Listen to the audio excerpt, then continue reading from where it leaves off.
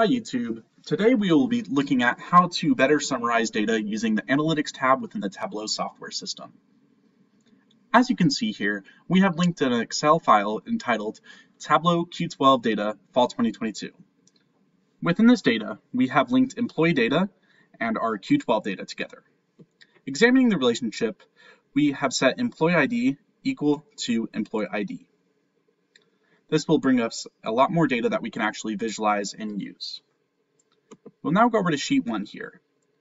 I've decided to take position from the employee data, drag it over to rows, and I have decided to take intentions to stay from our Q12 data, drag it over to columns, which sets up an effective presentation of our position's intention to stay.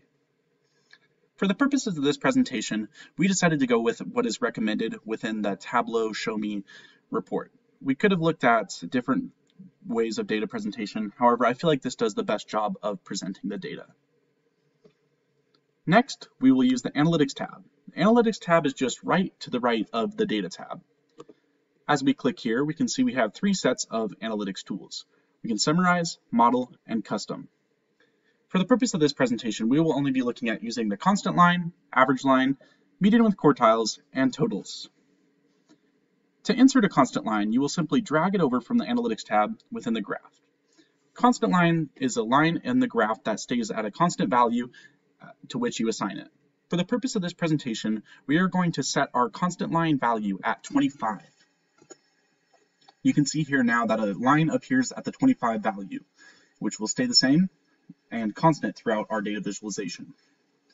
Next, we will insert our average line. This is not an assigned value and will just look at the average of the data. As you can over here, we see the average of all of our data is 26.479. Next, we will insert the median with quartiles, and we will show it as a pane view. You can see here, it's kind of hard to see with how dispersed our data is, but our median is 4 and our upper quartile is 6. Next, we will look at adding in totals. For the purpose of this data visualization, it will only allow me to add in column, grand row totals.